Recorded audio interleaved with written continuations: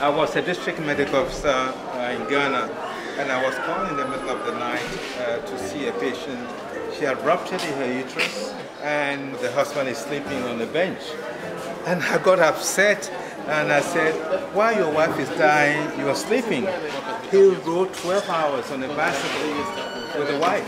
So he was exhausted. And it was too late for me to do anything, and the woman died. The connectedness between the health conditions of the people and the rest of the economy and the political scene is just overwhelmingly evident in Kenya. We have a lot of medical expertise, and we know how to address and deal with many of the key issues. What's really a challenge is the underlying fundamental ability to govern and administer not only the health network, but at a larger sense, the governance of this country and of other countries. This is not a unique place. We have a big problem in Kenya and Africa with counterfeit drugs, which threatens our medical system. The only effective way by which we can deal with counterfeit drugs is to have a strong collaboration between us and drug manufacturers, internally and externally.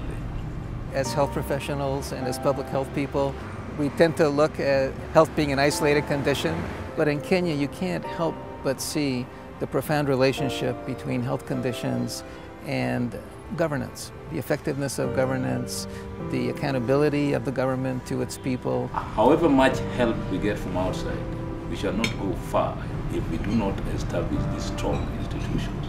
Unless there is a political security in place that enables health to be addressed, then we're unlikely to make much progress in these issues. We're not going to infuse some certain medication to fix one thing without initiative and leadership on the part of people from top to bottom.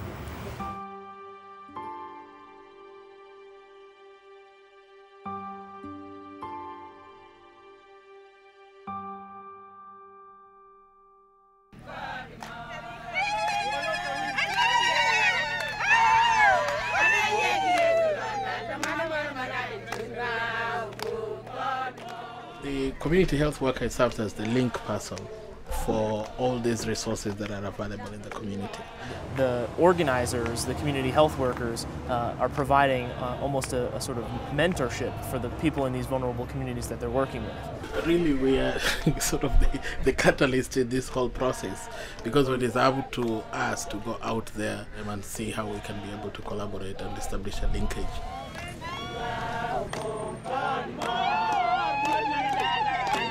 What's impressive about these workers was their commitment to the community and the sense of ownership and empowerment and leadership. Well, I was energized to see this younger group of clinicians, nurses and doctors, who really took pride in their facility, took pride in how they work, being very creative and innovative. So that gave me hope that this generation that's being educated here has a desire to change the way care is being delivered.